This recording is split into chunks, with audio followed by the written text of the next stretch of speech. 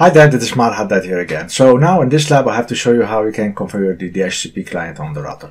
But before I do that, let me go to the lab scenario to show you what is our scenario, then we can start doing the points. So in the previous lab, all I have done is just connect the computer to the router. I was connected to Ethernet 2, and then we put the new router OS and we downloaded the Winbox, then we could do the changes.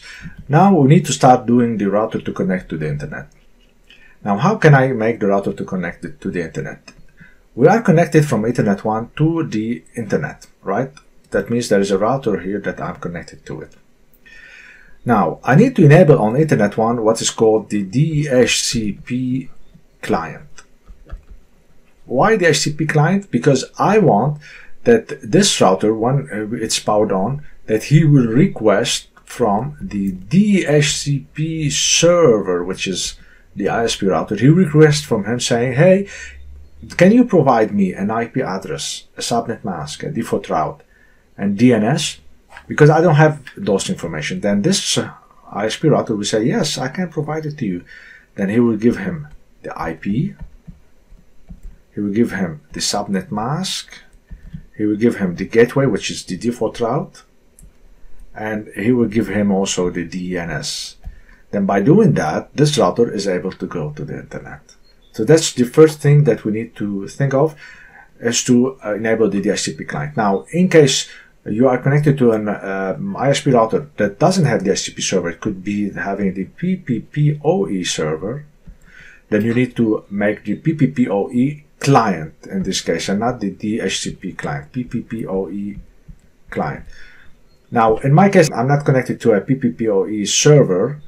That's why I'm using the DHCP client. But in case you are connected to a PPPoE server, then you need to configure the PPPoE client. Alright, so now let's go now back to the points and start doing them. Point number 1, enable the DHCP client on Ethernet 1. Did it receive an IP address? So I put the picture here. Let's go to the router. Connect to the router. And now how to enable the DHCP client? IP, DHCP client, plus, I would say I want it to be on Ethernet 1, receive DNS, yes. DNS is just to be able to map the IP to domain name. NTP is for the timing, yes. And I want to receive a default route also. And then I will say here, okay. And here we go. You see, directly it received an IP address. So 172.22.0.250, an IP address that has been assigned to Ethernet 1. And to check that, look, IP address.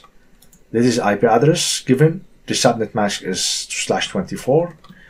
Let's check the IP route to check the gateway, which is the default route. This is the default route saying to go to anywhere, go to 172.22.0.1, which is the ISP router. So to allow this router to go to the internet. And then finally the DNS. Look, 8.8 and 8.8.4.4. So it has also received the DNS. Very good. So now this router should be able to go to the internet, and we are going to test it in a moment. Point number 1 is done. Point number 2, try to ping 8.8.8.8 and google.com from the router. Is it working? Let's try. We go from, let's go to the command line. And if I make ping 8.8.8.8, which is DNS for Google on the internet, I have ping. If I ping to google.com to check if the DNS is working, also I have ping. So now this router has internet. Very important that this router to have internet, because if it doesn't have internet, how can it share the internet to our local users? Alright, so that's all what we need to do in this lab. Point number 2 is done, and with this point I have showed you how you can connect the MikroTik router to the internet. In the upcoming point, I have to show you how we can configure the bridge interface. So see you in the upcoming lecture.